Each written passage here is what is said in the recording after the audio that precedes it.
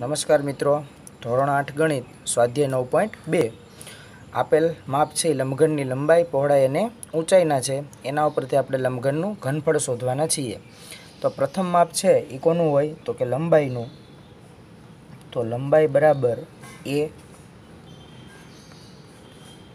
પહોળાઈ બરાબર બીજું માપ 2b અને ત્રીજું માપ ઊંચાઈ બરાબર 3c. તો લંબાઈ, પહોળાઈ અને ઊંચાઈના માપ લખ્યા બાદ આપણે લંબઘનના ઘનફળનું સૂત્ર લખીએ કે લંબઘનનું ઘનફળ બરાબર, સૂત્ર શું હતું તો લંબાઈ ગુણ્યા પહોળાઈ ગુણ્યા ઊંચાઈ. માપ લખીએ આપણે. લંબાઈનું માપ કેટલું છે a ગુણ્યા પહોળાઈનું માપ 2b ગુણ્યા ઊંચાઈનું માપ 3c.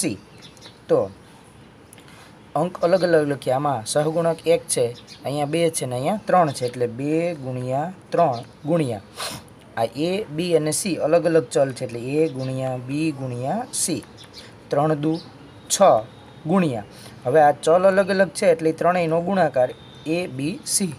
ચલ અને અંકનો ગુણાકાર 6 a b c. એટલે વાક્ય શું લખશું? આપેલ લંબઘનનું ઘનફળ 6 a b c થાય.